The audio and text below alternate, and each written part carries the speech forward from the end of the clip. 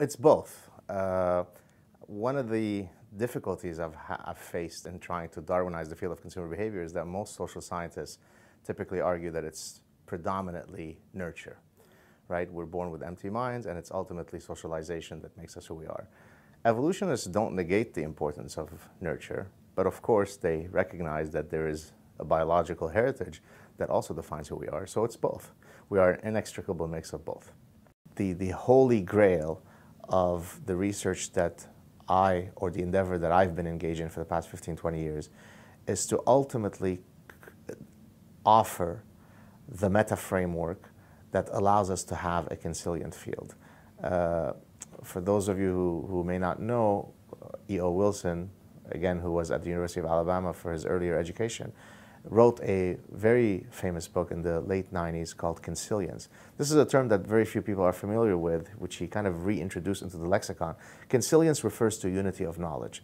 So physics, chemistry, and biology are consilient fields because they have meta frameworks that help organize all the knowledge within those fields, right? On the other hand, sociology, to some extent social psychology, and much of the social sciences are not consilient fields because people can't even agree on the most basic starting points.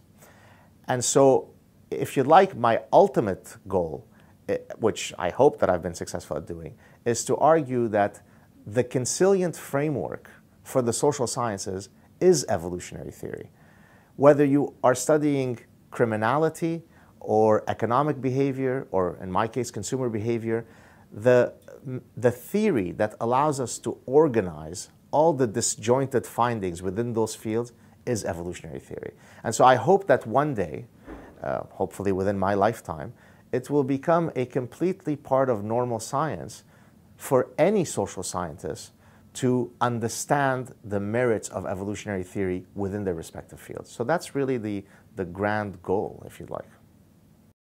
Now, we've evolved big brains, and these big brains need nourishment. And so there's endless pursuits that we engage in that don't necessarily map on in a clear one-to-one mapping with a specific evolutionary drive.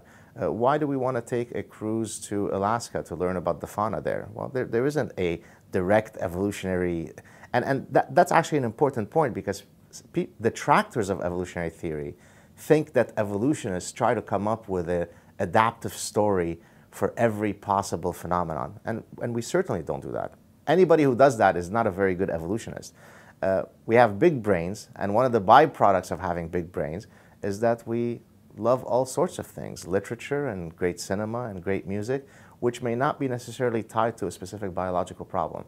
That's what we call an exaptation. It's a byproduct of evolution.